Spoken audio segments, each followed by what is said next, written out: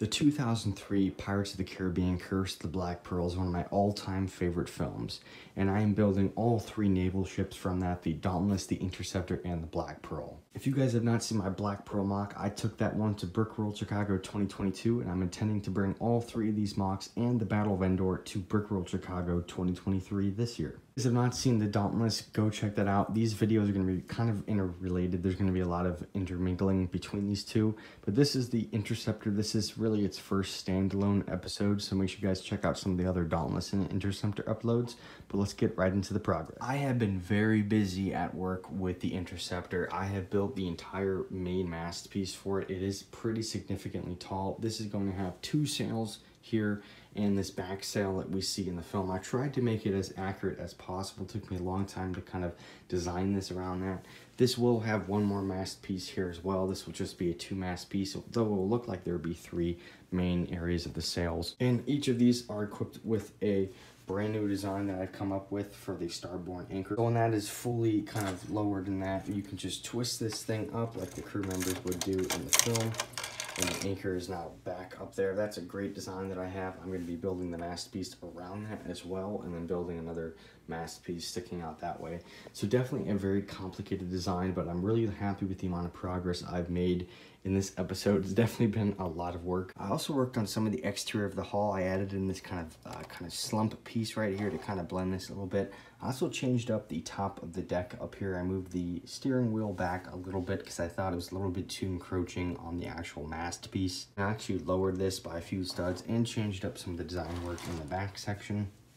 And there's a look of what the Interceptor will look like once it's there. It looks a little bit weird with just one mast piece right now. So my goal is right now to get the Interceptor's mast finished up in this episode. Definitely pretty ambitious, but I feel really confident because I got this entire thing done. So now I feel like this is going to be a breeze for this other mast piece. So I'm going to get to work on that and check back in with you guys once I finish that front mast. And here's a look at the completed masts of the Interceptor. I'm really loving how all of these look. I went with the two mast design because I felt like any more would encroach on the ship. It is much smaller. It only has 3 cannons compared to a ship like the Dauntless, which has 6 cannons on one side and a huge lower section in the rear of the ship.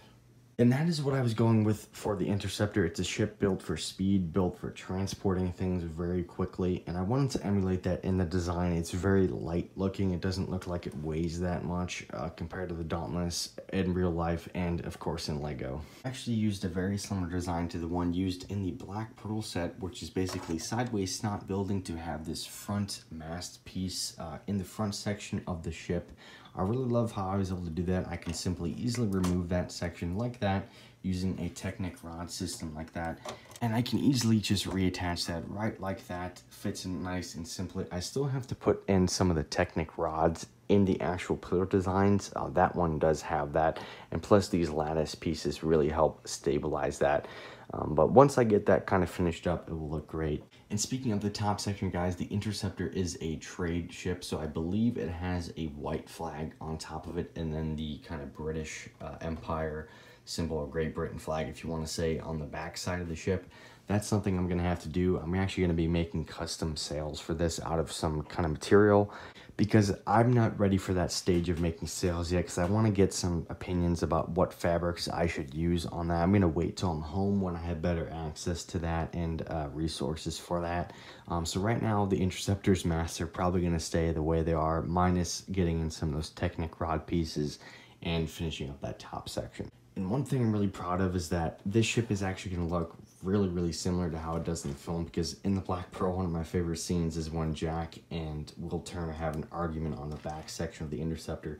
This sail is able to rotate all around like it does in the film. Of course, it is not exactly screen accurate, but with this ball joint piece that I accidentally removed there, I think people are going to be able to really easily tell what that is supposed to be representing in universe. There's really no way to do that in Lego. I don't feel like making custom strings for this entire set. I really don't want it to be like 100% accurate to how a real ship would function, because it's Lego.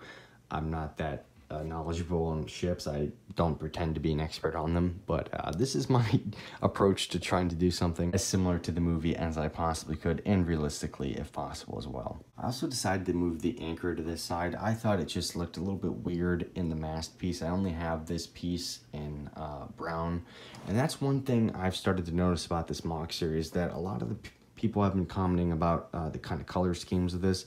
Unfortunately, LEGO doesn't make many of these colors in this earth blue tone.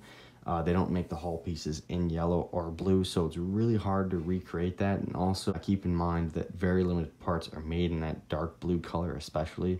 Makes it super difficult to try to build anything with as similar colors as possible.